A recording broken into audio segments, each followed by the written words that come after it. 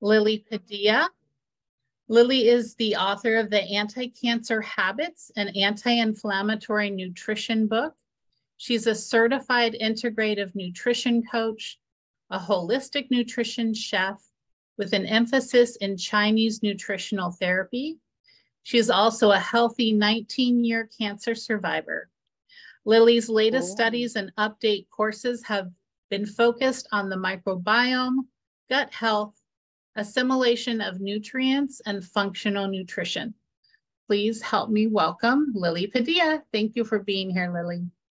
Thank you, everyone. Thank you, Nancy. And thank you so much for being here today with me and in my kitchen. This is the place that I love. I don't know if I'm in the view. Yeah, right now. Okay, good. So but I'm with Nancy too. So I don't know if everybody can see me. Oh, there you go. Thank you so much. So welcome everyone, and thank you so much for being here. We have a large group. I'm so happy that you all want to learn. So let's start. Today I'm going to be speaking about the gut health and the microbiome, one of my fortes and one of my loves. So with that, you can see that I'm, surrounded by my loves, which is food. And we will be talking about each of those foods and how they impact actually the microbiome and gut health. But for now, I'm going to start showing my presentation. So please remember that this is a presentation and is not intended to provide medical advice. And if you need to change your diet, you want to consult with your healthcare practitioner first. So with that in mind, I want to start the presentation. And we will be talking about, like Nancy says, about gut health, nutrition, and the what, when, and how feeding and enhancing the microbiome, and what actually we shouldn't be eating also, or what we should avoid in order to help the microbiome. This is me 19 years ago when I had cancer, ovarian cancer, and I just survived with healthy foods, and I'm actually focusing on at that time we used to call it the intestinal bacteria or the intestinal flora, because I did by almost because my sister that is a nurse anesthetist.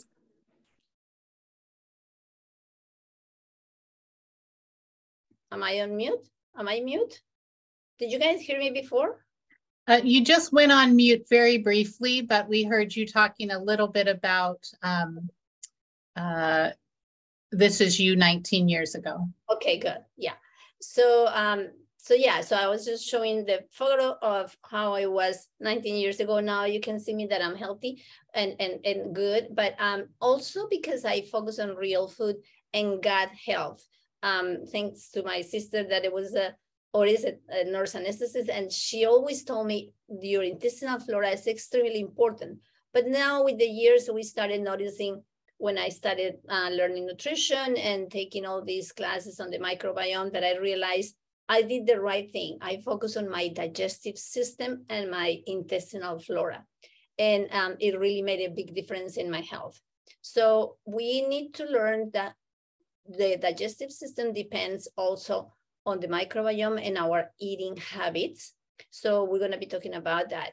But as you can see, the digestive system is not just down here. It starts in the mouth. And because it starts in the mouth, we will be talking about a little bit about the microbiome in the mouth also, because this is the first largest site of good bacteria, which is in our gut. But the second one is in our mouth. Is in all this area and even the esophagus area. So when we talk about salivary glands and when we talk about how to improve digestion, this is where it really starts. The same way that plants, they have roots and that they are healthy or unhealthy with the bacteria in the roots. We do have intestines, which actually, as you can see, they look like the roots of a plant. So funny. The intestines are our roots. They also carry our bacteria, and in plants is very similar. So when we talk about food and nutrition, we need to focus on the enzymes also that help us break down those foods into components that we are able to digest. So digestion requires the whole body system. It's not just only the organs that are in the digestive tract, but the endocrine system, Also, the nervous system is involved. The cardiovascular system is involved, of course. So even before, we didn't actually count with the healthy microbiome, which it all depends on the diversity of bacteria. But nowadays we do. We know that the microbiome. So what is the microbiome? So that we get a glance at it today. So we have 10 times the number of, it outnumbers us. The microbiome outnumbers us 10 times versus the human cells. So 10 times, remember, we are 10 to 1, 10 times more bacterial cells than human cells. And so that's why it's very, very important to feed them well. So the microbes in our gut actually are like our best ally for digestion, for assimilation of nutrients, and also for a healthy body in general. It actually depends on the diversity of beneficial microbes. We depend on them. So when we feed them, we actually have a very good win-win relationship with them. We actually create a win-win situation at that moment. The digestive system is not just digestion and absorption, but is every step of the way to being through the movement of those nutrients, including the water and the electrolytes and the intestinal blood and the blood and the limbs also. They're all involved in this. So it's very important for us to actually have a lot of the pancreas, the gallbladder, everything moving along, and a healthy microbiome in the gut and in the oral microbiome. And you will see how in a moment. So when we talk about, I don't know what is this, but it's bothering me. Let me just move this. Can you guys see that? I don't know where it comes from, but okay. So it's not in my, I'm going to cut the presentation for a second and go back. Hold on a second. I'm trying to show. Okay, it's gone now. All right. So we were talking about what the microbiome is. So here it is, the official, like, what is the microbiome? Officially, this is what it is. In science, they mention it as a community of trillions of bacteria that we have not only in our digestive tract, but in our mouth and our skin. We even have specific microbes in our eyes. We have specific microbes in our breast. We have specific microbes all over the skin. So this is very important that you read at ease and that you understand. But this is a graphic from science telling us what we really is in a visual way. So remember that, 10 to 1. So that's why we need to feed them really well and learn what they do and that there are different colonies everywhere. But here is something from the public information from the Gastroenterology and Motility European Society. So this is a very important part of what we can understand how the microbes they work. And when we eat and the foods that we eat get to meet our microbes, those foods and our microbes, they start early in life. And also they can impact our diet, our microbes, within days. Within a few days of changing diet, we can actually change our microbiome. Not completely, but it starts within days if we have a consistent, clean eating and high fiber diet. So also, yeah, like I was saying, fiber is very important, and prebiotics. So beneficial bacteria, which is our ally, not the unhealthy bacteria, but the beneficial bacteria actually thrive in prebiotic fibers. And we will talk about some of those in a moment. And also probiotics, and probiotics in food, probiotics in pills. Not all the probiotics and pill probiotics work the same for everybody, but they actually modulate our immune system. They can help to modulate, especially prebiotic foods.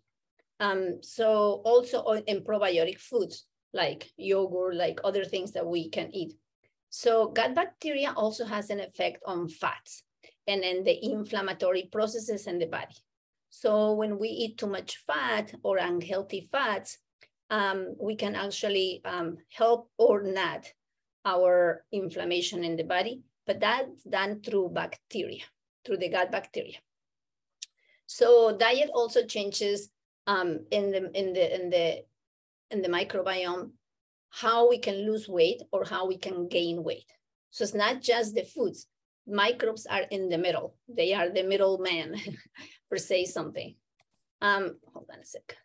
So they produce, the bacteria, they produce short-chain fatty acids. And those short-chain fatty acids, this is what scientists, and here you can read about it, this is what scientists know so far about the microbiome and about the type of short-chain fatty acids, which are different kinds. Those molecules do a lot of things for us.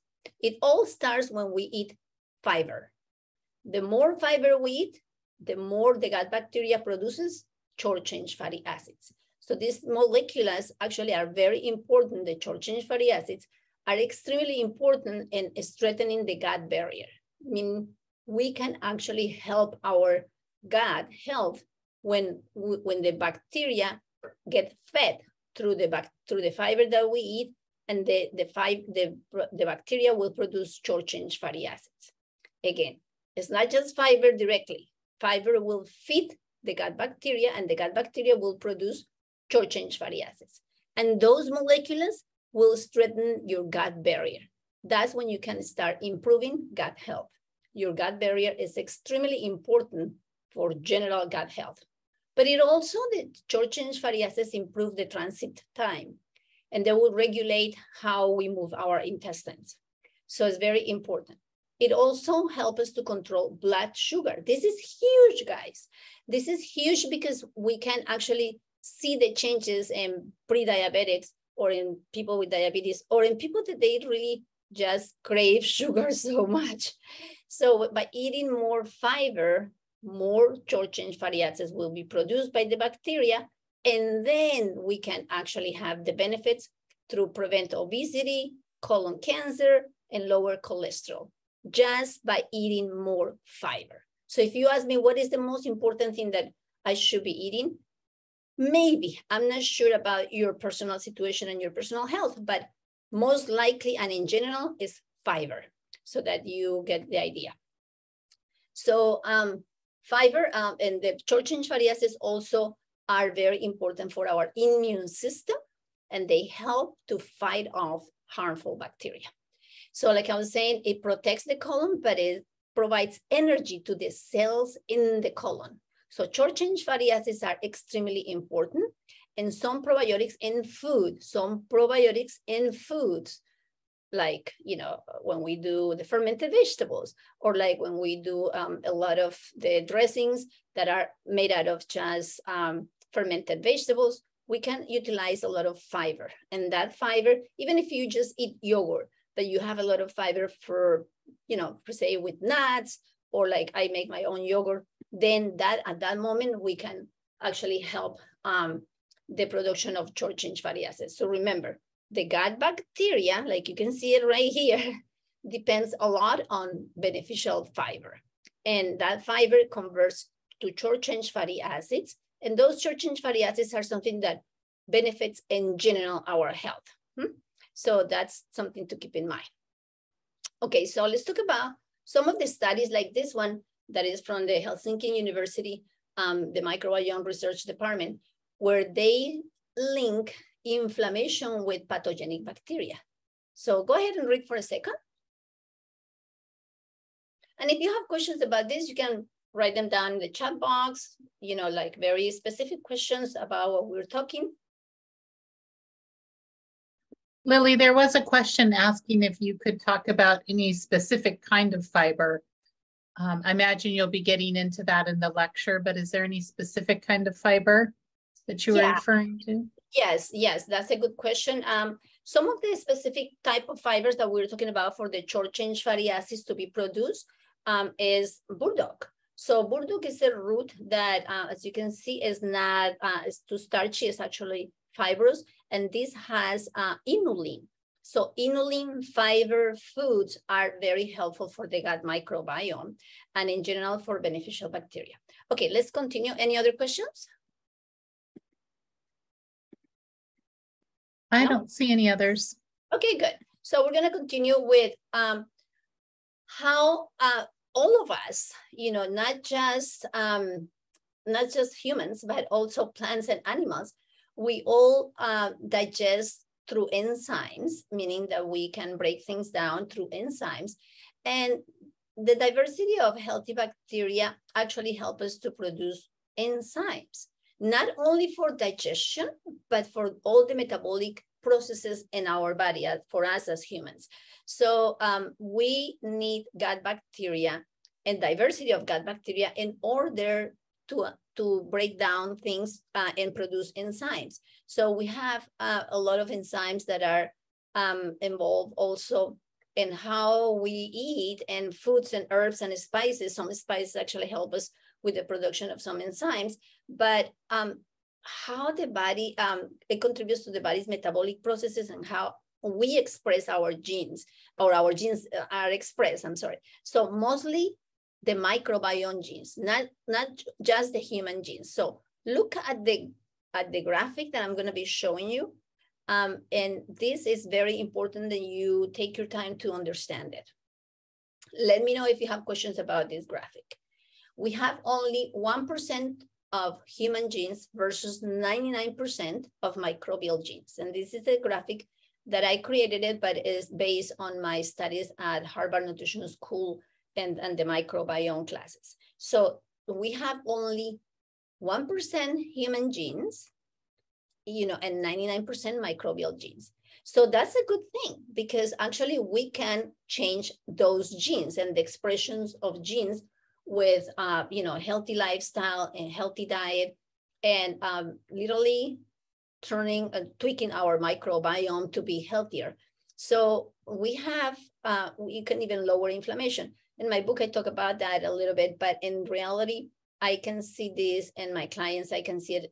I saw it in myself, but I can see it in people on a daily basis when they actually help themselves and help their internal ecosystem. The microbiome is actually something that we can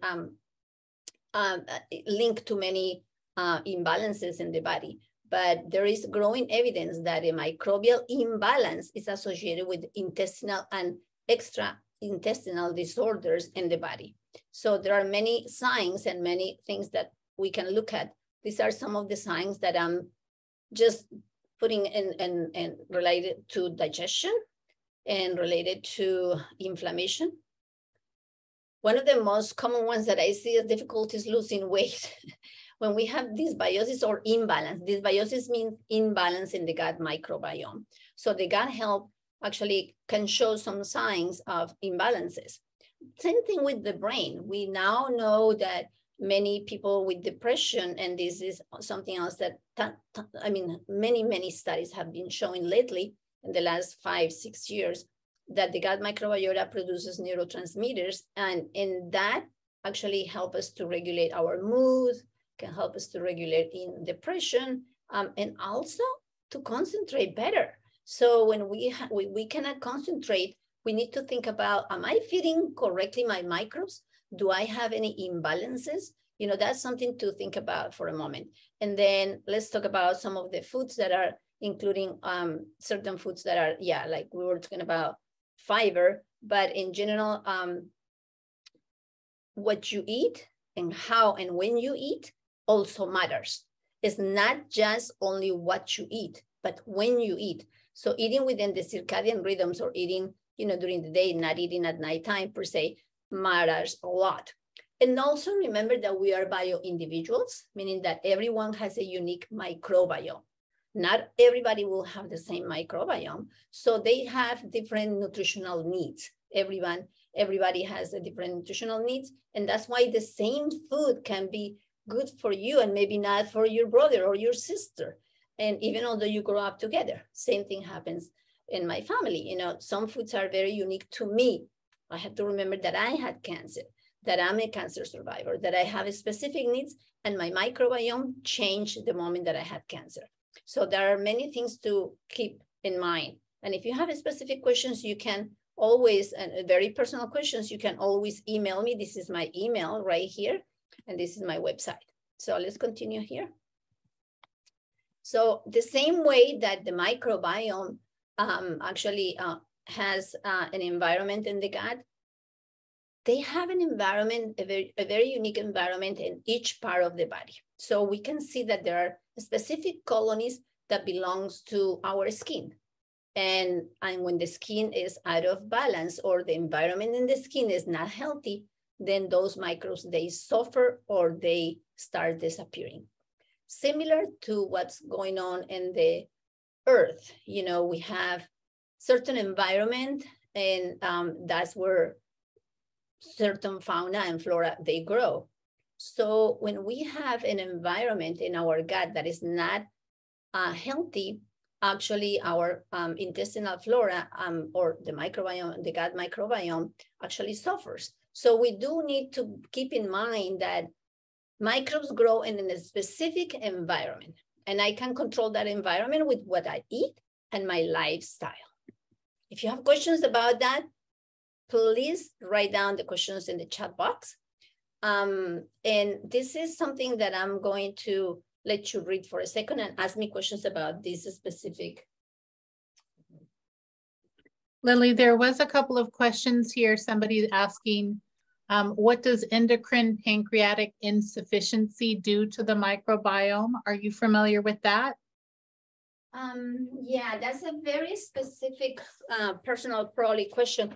But yes, when there is insufficiencies or deficiencies, I should say, in the body, yeah, the microbes and the environment for the microbes to grow in that specific area actually changes. So they cannot proliferate as they are, like, it's the same thing like when a little in a zoo, they have a specific I don't know, any animal that is growing in the zoo, and they don't have enough food for all of them. So some of them, they will become insufficient or they will become weak. So your microbes actually depend on the balance of all the environment and your foods, your nutrients, and if you are assimilating correctly. So that's something that changes for people that are deficient. They probably are not absorbing, or they don't have enough enzymes again, or metabolic enzymes, not just digestive enzymes, metabolic enzymes for those processes in the endocrine and the pancreatic system. But the pancreas by itself produces and secretes a lot of enzymes. So we know nowadays that there are specific microbes and pathogenic bacteria that can create a problem for the pancreas.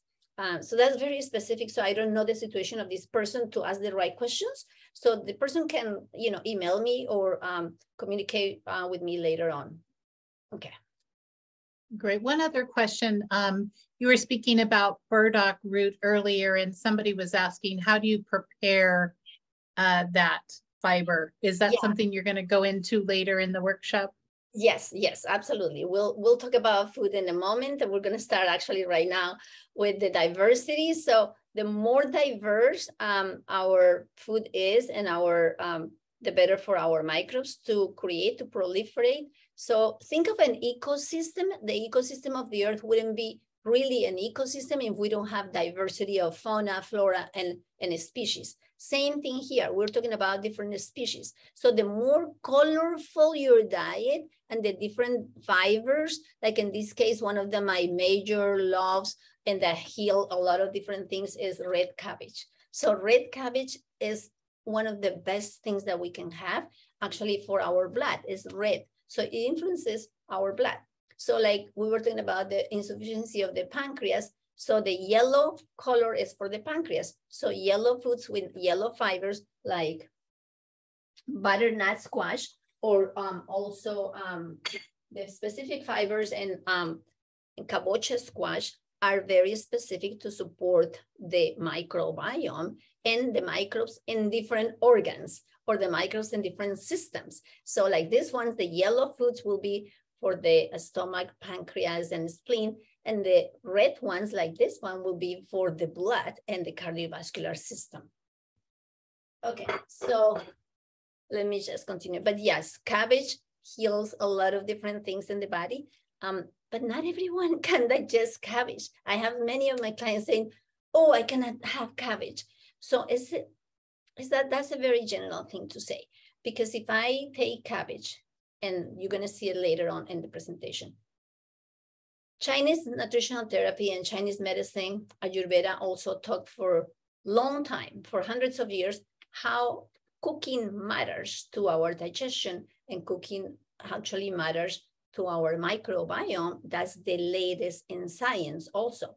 So universities like Harvard and Stanford, UCLA, they have been doing a lot of studies on how cooking actually will change not only the digestion and the breaking down of the components so that we can assimilate them better, but also how the microbes get nurtured. Microbes don't have teeth, so microbes depend on a lot of broken fiber, broken nutrients, and broken components into something that they can actually, get the energy from. So cabbage is one of them. If you have raw cabbage and you have trouble with it, try cooked cabbage, or really well cooked cabbage, like cabbage soup. So there are many things that will work on that. Let me continue with the presentation for a second. So yeah, so we're talking about color. So there are different colors matter to different organs and different systems in the body. But the fibers are actually really beneficial for the microbiome. But the rule of thumb is here. Whole is better. The more you eat actually whole foods, wholesome foods that are with all the components together, the better will be nurturing your microbiome. So yes, it's not just fiber. Your microbiome also needs minerals, vitamins, and the prebiotic fibers are there. Some of the enzymes, some of the phytochemicals and phytonutrients will be utilized by them as well. So there are many things in food that we need to we need to keep in mind. So cruciferous vegetables like the cabbage that I was showing you, mushrooms, different kinds of mushrooms, shiitake, maitake, white mushrooms, black earwood mushrooms, they all matter to all the, especially the onions and the chives, the asparagus, those are fibers that are inulin fibers. So inulin fibers are very specific to help the microbiome and to have a healthy microbiome. But we can also focus on, fermented foods, or what's called probiotic foods. So go ahead and read for a second.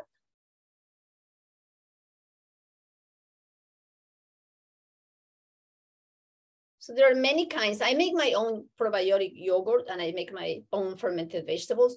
If you have questions on that, you can also, like I said, ask me a quick question right now, or you can email me.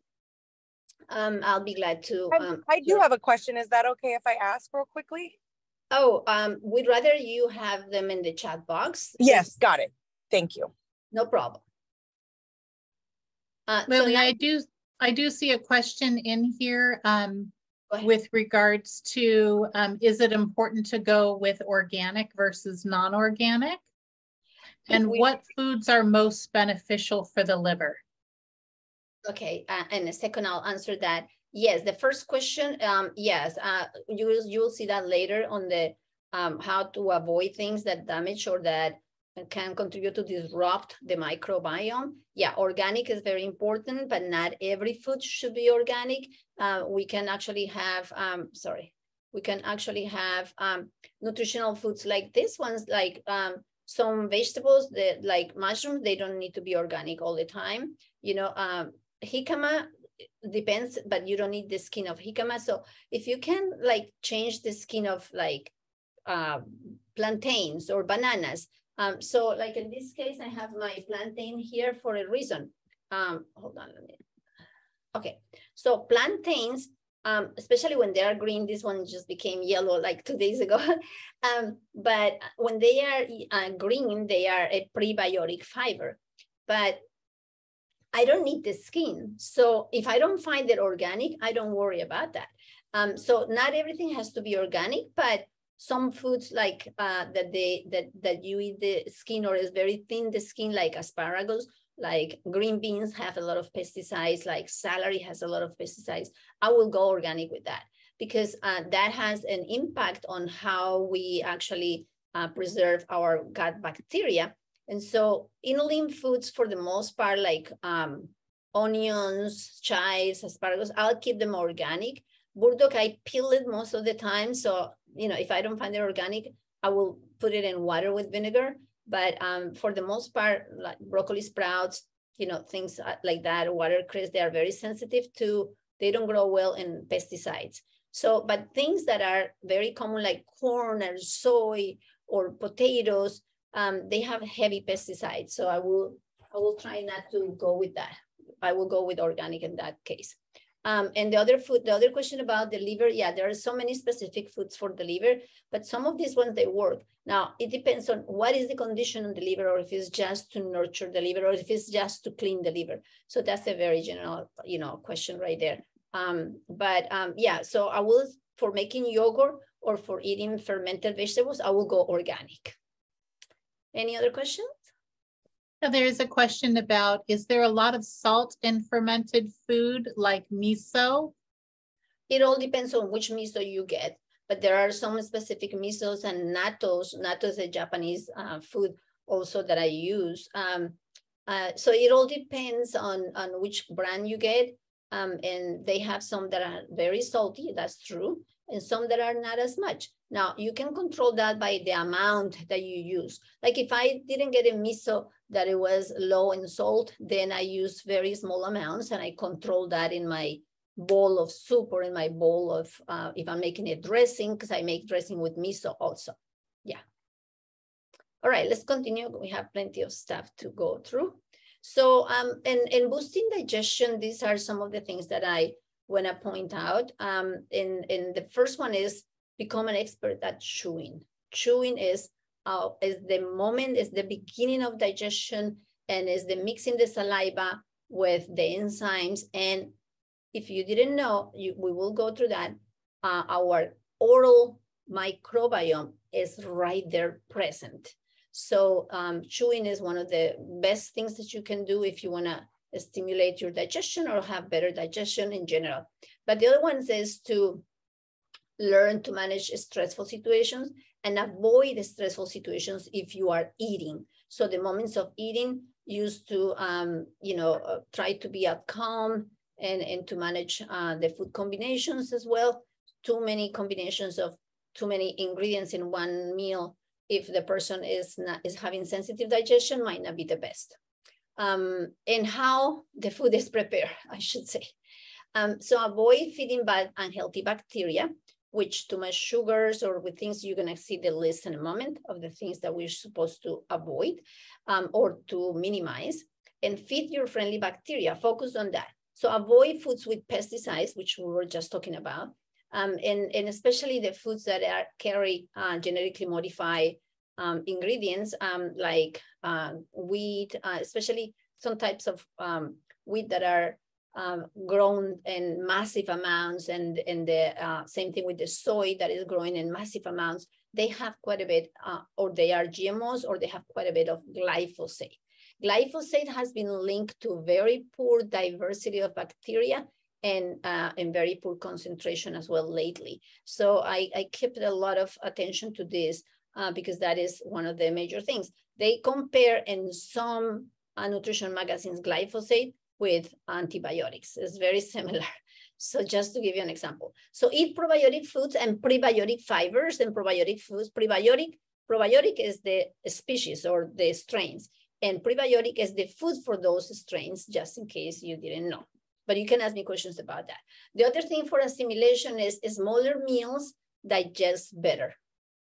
So we don't want to tax the digestive system, and especially if you don't have a good, healthy bacteria, then you want to go and go with smaller meals throughout the day. Depends on your case. Again, I'm not prescribing, and I don't know your case, so I'm just being very general and the things that we know. Overeating feeds more yeast and fungi and other opportunistic parasites. So overeating, and especially eating at nighttime, might not be a good thing. So in probiotics, we know that they are very unique. Even The yogurts that I recommend, they are very unique to my clients when I know their gut, when I know what's convenient for them. Same thing with me. I go with my specific probiotics for my age, specific probiotics for the type of digestion that I have and my health conditions. So if I have any health condition, I'll probably change that. Like to give you an example on this, on probiotics, not long ago, we find out and many research that one specific probiotic, one species only, is very unique for iron absorption. So there you go. If I had a client that they have iron absorption issues, I will give them that probiotic and not a general probiotic that is from the store. So that's just to give you an example. But the same thing is with bone health. There are specific probiotics for osteoporosis. So when I teach my classes on osteoporosis, I actually make yogurt with sometimes with that specific probiotic, so I can multiply that probiotic. Because I'm a cancer survivor and I need to, be, very gentle with my body also and learn to feed my good bacteria. So we're talking about fiber and how it improves digestion. So when people, they say about burdock, so here it is. Please read this.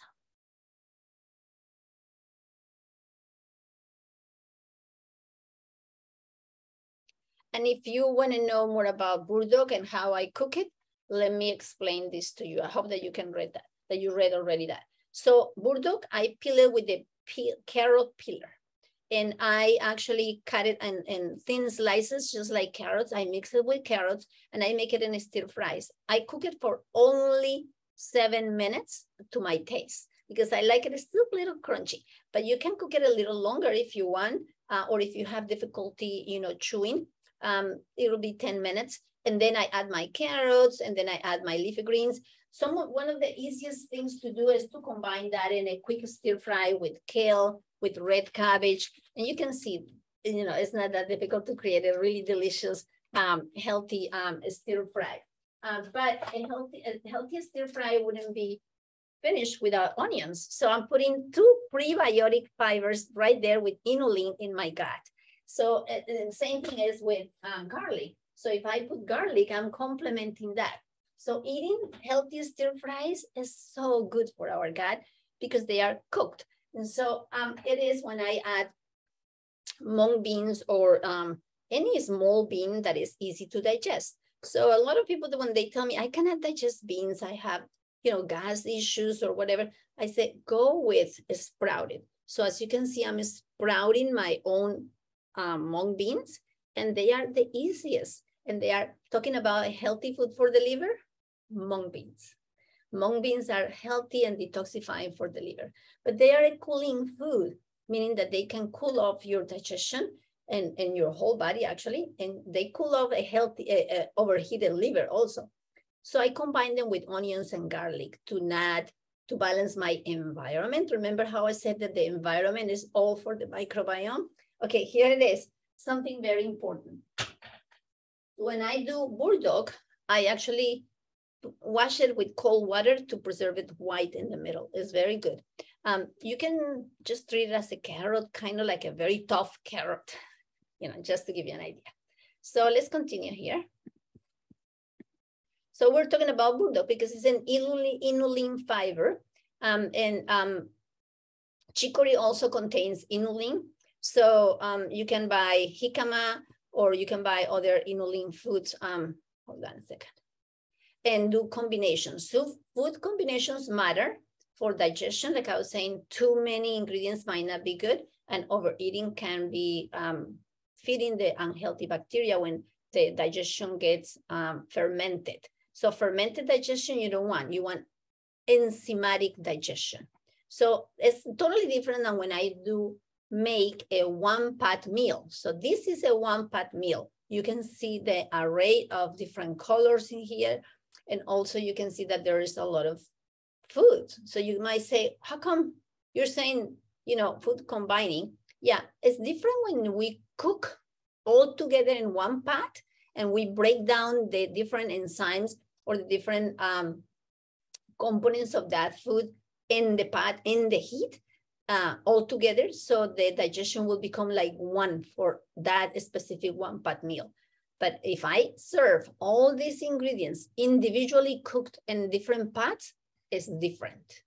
And that is purely Chinese nutritional therapy in practice. This is what we do when we are actually having a person that is sensitive. We do more like soups, like stews, and like one-pot meals. So that's a food combination matters. But also, like I was talking about what helps the most for, in general, our health and in general, our microbiome is a complete spectrum plant diet, meaning more whole grains, more whole beans, vegetables, fruits, mushrooms, nuts, and algae as well.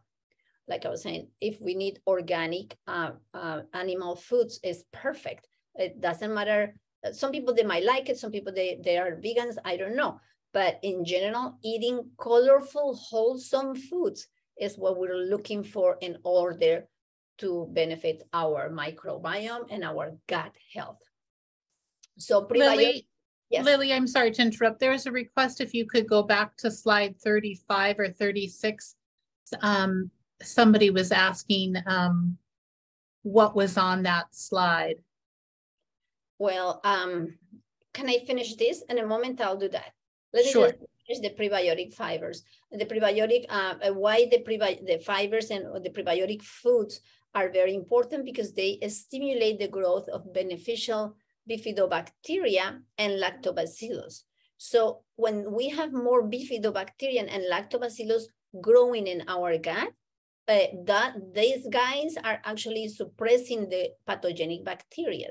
So we don't need to have too many maybe medications or too many things, depending on what we are eating, and if we actually stay with more prebiotic foods and foods that contain inulin. Let me see if I can figure out which one is the 35.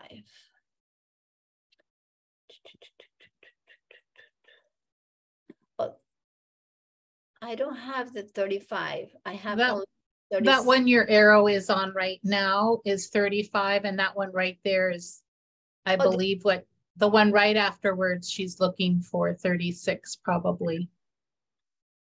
This one? About burdock? Yes. Okay, what, again, I think I just explained about burdock. Yeah, maybe just that she wanted to see it one more time, but Okay. All right. But I do know we have quite a bit to cover, and I see quite a bit of questions that I know you won't be able to get to everything. So yes, why don't we continue? And when you're ready to take some more questions, Lily, I have a few in the chat box. Perfect. Thank you. So I just want to make you aware that we need to don't kill off the healthy microbes, because the foods that we eat can, you know, if we eat foods with pesticides, so we need to make sure that we know that the healthy bacteria survives. So there are processed foods and genetically modified foods, sugars, wheat, and factory farm meats with antibiotics that they can actually damage or disrupt the microbial balance. So I just want to make you aware of that too. And again, I focus on more whole and chlorophyll foods. This is probably one of the major things that I see in juicing, is that people throw away the fiber. So we don't want to throw away the fiber. We want to actually make more smoothies, if that's what you do, if that's what you like, if that's what helps your digestion. I don't know, but I do this mainly in spring and summer. In winter, it's better for us to eat cooked foods, and cooked foods like soups and stews and warm foods actually help us to have better digestion. So in chewing, we talk about chew well until liquefy each bite. And that's one of the major things, because the stomach doesn't have teeth. So you want to have better energy and better immunity and, you know, better gut bacteria. Chew well. Your gut bacteria doesn't have teeth either. So it all depends on how we chew and how we eat and what type of foods we're putting. If it's processed foods, they are not alive. So eat foods that are alive to control the yeast. Yeast likes processed foods. yeast and too much fungi in our system, it creates more toxicity. So remember that we can digest enzymatically or fermentatively. If we have too much yeast and too much bad bacteria, and you have bloatiness, or you feel tired after you eat, you're digesting fermentatively, not enzymatically. And that's a problem. We should be light and we should be feeling okay after we eat. So that's one of the proofs right there. How do you feel after you eat? If you're too sleepy or you're tired or you're bloated, something is going on, is wrong. So other things that remember is that the goal in this is to find imbalance or symbiosis. Symbiosis of the gut bacteria is the same way as having balance. So if you have questions about this, you can email me. But here are some eating guidelines, so please read and take a note if you want on this. So eating sitting down, eating without distractions, eating foods that help our microbiome and avoiding the simple sugars. And by all means, eating more to fit the diversity of bacteria means diversity of foods. So if I actually show you what I eat the most, you can see that a lot of the colors in my kitchen is because I actually am eating to help my digestive system. And like I avoid gluten, but if I eat gluten and rye, it's okay with me. So if I eat wheat, it's not okay with me. I don't know how is your digestion, but you can actually see that if you have digestion issues like acid reflux or gallstones or diverticulitis, then something is going on right now, So and at that moment, you want to strengthen your microbiome. And there are many things that you can do for that. The microbiome, the entire microbiome actually can be affected. We get a new gut lining every 3 to 5 days. So, you can change from 1 week to another what you eat, and you can see an improvement right there. Nurture your microbiome with exercise, but don't overdo it. Make sure that you remember that the second largest site of bacteria in your whole body is in your mouth. So the most bacteria in the mouth are protecting us, are protecting what enters the body and what actually will go down to the gut. So from the gums to, the tonsils to the teeth, check how is your gut bacteria, your mouth bacteria, because that's going to become your gut microbiome later on also. So we see a lot of bacteria, a lot of species that are in the mouth, they end up in the gut. So the healthier your mouth and your oral microbiome are, the healthier your gut, also your immune system. We see a correlation in between many inflammatory diseases that bothers the immune system or that bothers the brain and the health of the mouth of the person. So go ahead and read for a second.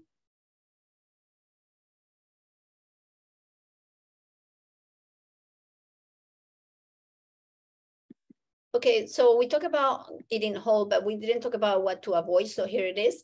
This is the list of the things that we're supposed to be avoiding. And also minimizing radiation will be good in the sense of too much exposure to technology, especially at nighttime. That's something like the latest studies is showing. But eating light, especially at nighttime, also helps the digestion and helps the microbiome. But eating late and eating large amounts of food at nighttime or overeating in general might actually feed pathogens in both, in the mouth and in the gut. One little tip here right now is if you are craving too much after you finish eating, go ahead and brush your teeth, because at that moment you're stopping the pathogens or the bacteria in your mouth from asking you for more sugars, or you're actually telling them, I'm not going to eat more. So that way we have seen a very good result by brushing the teeth after we finish eating and not waiting until late at night. And also remember that 70% of your immune system is located around your digestive tract. So poor chewing, like I was saying, or toxins, too many toxins, or not detoxifying, from toxicity that we have from many things, can be bad also for your immune system and your gut bacteria. So candida, we talk about that, and late eating, that's another thing that is very important to remember. Remember that the microbiome and the friendly bacteria have a very strong positive influence in your immunity, your digestive system, your assimilation of nutrients, vitamins production. Yes, the microbes produce vitamins on us. Yes, detoxification, brain health. And so if you think that you are missing microbes, please try to find your balance and create ways to increase good bacteria and balance your immune system, your digestive system. This is my book. If you have questions, I'm going to take the latest questions because the time is almost over. And also, this is my information. You can sign up for a free consultation. If you didn't get to ask the questions or you didn't get answers to your questions, please email me. This is my email. And this is, you can text me to set up a free consultation if you would like to do that. And this is my website that you can visit. Also, my Instagram is right here.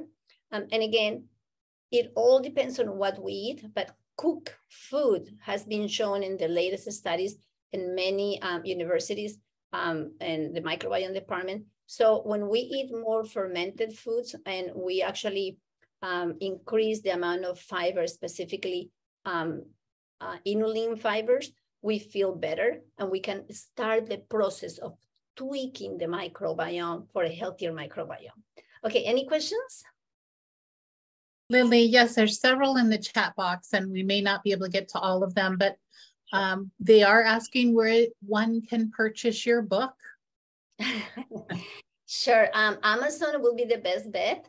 Yeah, and I have it also, yeah, and Amazon is the best. Mm-hmm. Okay, and what food should we not eat? Yeah, like I was saying, processed foods, sugar, too much sugary foods in one meal, or if you already have yeast overgrown, then you probably want to back off on too many sugary foods. That's one of them. But too much of the genetically modified foods also can be a problem for the person that is already with sensitive digestion or have not diversity of foods. And so eating always the same of the same can be a problem if you want to have a diverse microbiome. You need diversity of foods. You want to have diversity of colors in your diet. Definitely, you want to have diversity of fibers and textures. So learning about shopping differently in your store and looking at your cart, and your cart is full of colors. So that means that you are eating phytonutrients. And the person that is eating processed foods or too much flours and baked goods that are from the stores, they're not eating phytonutrients. So they have less diversity of bacteria. And is there anything specific for those who are diabetic with regards to either food or any general comments with regards to someone being diabetic? Okay, for eating or avoiding? I'm not sure the question. I think this one is in general, so it could be either. Okay. It's asking any general comments to diabetics. Okay, in diabetes and in pre-diabetes, we see that the tweaking or the improving the gut bacteria and the diversity of phytonutrients also matters to them. But one of the major things is eating more bitter foods. So if I see it from the standpoint of Chinese nutritional therapy, bitter foods actually counteract sugars and can stimulate the pancreas a little bit. So eating also sugary foods, or not sugary foods, sweet foods like the squashes actually are very good for the pancreas. So instead of eating a piece of bread, per se, a white bread, they can eat a slice of kabocha at nighttime or in dinner time or at lunchtime, or butternut squash. Another good food for diabetics is dandelion greens. Yeah. Okay. And are there any tests that someone can take to determine what might be missing in their microbiome? Yes, of course. Yeah. So there are several companies that they do tests. I have my favorite ones, but I go with the most scientific test, which is the NRS 16, which is the DNA microbiome test. It depends on what is the person looking for, so I will have to ask questions, but they can email me and I'll be glad to send them the link of different companies. Mm-hmm. Okay, and do you have any opinion on intermittent fasting? Yes, intermittent fasting, depending on the amount of hours, can be very healthy for most people. But if you are in treatments or you're a cancer survivor, depending on how long ago you finished treatments, you have to be careful. If you feel too weak, I will say in winter is not as healthy because you need more calories. So you have to be careful with that. If you're a regular person and you have, plenty of body fat and you don't feel weak, intermittent fasting can be healthy, at least for most people. Like say, again, it's very tricky because I don't know, some people, they don't do well with fasting. Like I have a client that just not long ago, she finished a treatment with antibiotics and she didn't do well. She started fasting and then all of a sudden she called me, it's like, I don't know why I'm feeling so bad. I'm like, what are you doing? So I didn't know what she was doing. So just to give you an example, any type of specific medications or things that makes you cold or the things that makes you weaken your digestion might not be the best, if an intermittent fasting. So intermittent fasting is very good when it's controlled and is giving breaks, not all the time. And it's starting from little by little, adjusting the time, not all at once, like, whoa, the whole day, or people that they can do 2 days, that's not intermittent fasting, that is a heavy fasting. So intermittent fasting is a few hours, start with the 12, then probably go to 14 or 15. Like I do very well 18 hours, but I do it like every 10 days or every 15 days. And that really sets me back. I can see that, but it's not for everyone. So if you have questions on that, please ask. Okay, do you have time for a couple more questions? Sure, I have time. I just don't know your end. I don't want to take so much time. I'm sorry. Okay, well, I do see several questions asking about guidance on a probiotic, or if you have a recommendation for a probiotic. Sure, absolutely. I do, like I was saying, I not long ago, 8-9 years ago, I started taking all the probiotics and the lifespan of our microbiome with Harvard Nutrition School in Boston. And of course, with the pandemic, I stopped, but I went back, and now every year there are new updates, and it's very beautiful to see how now they can pinpoint a specific probiotic or specific strains, how they can merge and work together for specific diseases or conditions in the body. So it's very advanced and scientific. So I cannot tell you one specific one, but I can show you like $2.99. I have one just in case people ask. And this is one of my favorites right now. It's called $2.99, and $2.99 is very specific for bloatiness. So you can see that this is a very general for bloatiness. And there are other ones that are, like I said, for absorption of specific nutrients like or minerals like iron is an issue, a huge issue in our country. So there are specific ones. I really like a mix of bifidobacteriums and lactobacillus and a little bit of streptococcus thermophilus on it.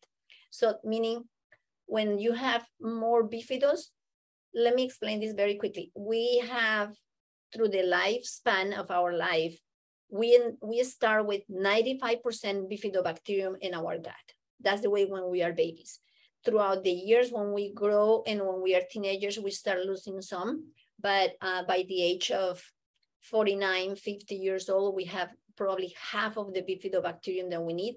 And when we are 65 or 70, we end up with maybe 20, 25%. So we need more bifidobacteriums and more lactobacillus in one probiotic. If that's what you're asking me for a very general, I'll say go with, some species. Not that that is very specific to your health. I'm not prescribing here. This is only just to respond to that question. But bifidobacteriums, different kinds, do a lot of good to our gut health in general. Okay. Last questions, because I do want to be so respectful of your time. Somebody is asking about any food recommendations for someone who has parents with failing memory, or foods that would help, I guess, with memory in the elderly. Very good question. I totally understand. My mother is 95 and I have been working with her and some probiotics, and specifically with fermented foods. So fermented foods are very good for elderly, and we know that Parkinson's, Alzheimer's, dementia has been linked to the microbiome. If you, well, no, I don't think you can, but I do take classes with the Helsinki University, like you saw, and one of the teachers there, one professor that he was here in the United States teaching, he actually linked Parkinson's and dementia with missing bacteria and constipation. So if the person suffers constipation throughout their lives, most likely they will have more, mental issues as elderly. So starting early in life is very good, but if the person is already elderly, we need to improve their transit time and stools, and we need to make sure that we have plenty of either or yogurt, I will say both, yogurt and fermented foods and miso. Those three are very helpful, especially in soups, like miso soup daily. That will be helpful for more concentration because there are specific bacteria in there. But also, I think that a yogurt, a vegetarian or vegan yogurt will be more helpful than a dairy yogurt for some elderly. Mm-hmm. Oh, thank you, Lily. I know that you're very good at answering emails and responding to people who interact with you through your website. Could you put that slide back up again? Sure. So others can jot that down. And sure. then, of course, wanting to thank you for your time and even going over tonight with answering those questions. Oh, you're very welcome. I actually want to thank the South Bay Survivorship Consortium for putting together this presentation. I know that is very important for cancer survivors. I'm one of them, and I really enjoyed supporting our community and others, of course, as well. But thank you so much for inviting me. This is my information. You can request a free consultation or not, just simply, send your questions to lpadillacreate@gmail.com, and I'll be glad to respond. I will respond usually as, in the order that the emails come. So probably, in the next 2 days or 3 days, we will be responding emails. And if you have an interest in a free consultation, you can text at this number, and I will be glad to, email you or text you back. So thank you so much. I really appreciate that. Like I said, this is my information, and this is my book that you can find at Amazon.com. I have different chapters that they speak. I have a specific chapter here about digestion, and I mentioned a lot about the microbiome. And my book also has recipes if you're interested, or if you want specific recipes for your health conditions, or know most about like the liver question or like the pancreas question, more beneficial foods or the cooking methods. And that's my forte, is how to treat food, is how to ingest foods that are beneficial for the individual benefit or the individual issues in health. So I really thank you for being here today. I appreciate so much the opportunity to teach again and to see you all. Thank you so much, and Happy New Year, guys.